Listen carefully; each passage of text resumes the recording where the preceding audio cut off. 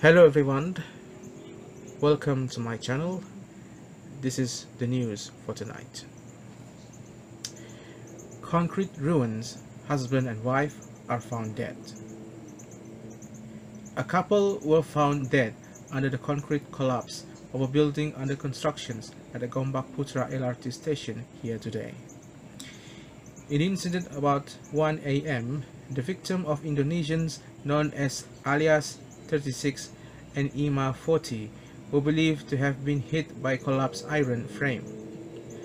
Gombak District Police Chief Officer ACP Samsul Ma'ruf said the bodies of the two construction workers were found at 1:10 p.m. about 40 meters from the locations of three survivors. He said losing the victim was found by a colleague who informed him of the falling to contact the spouse since the incident. When the inspection was conducted, the firefighters found that the two victims caught in a concrete debris and the iron frame, and the process of removing the victim was quite difficult. He said the two victims had been taken out about 2 p.m.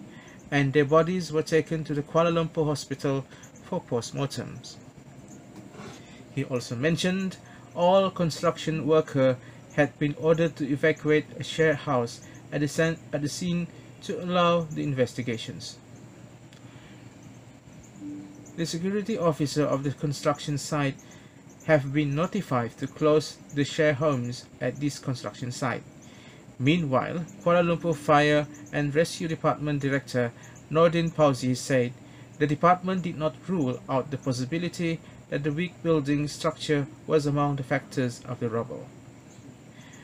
However, the real cause of the incident are still under investigations. In the ruins, 3 construction workers survived.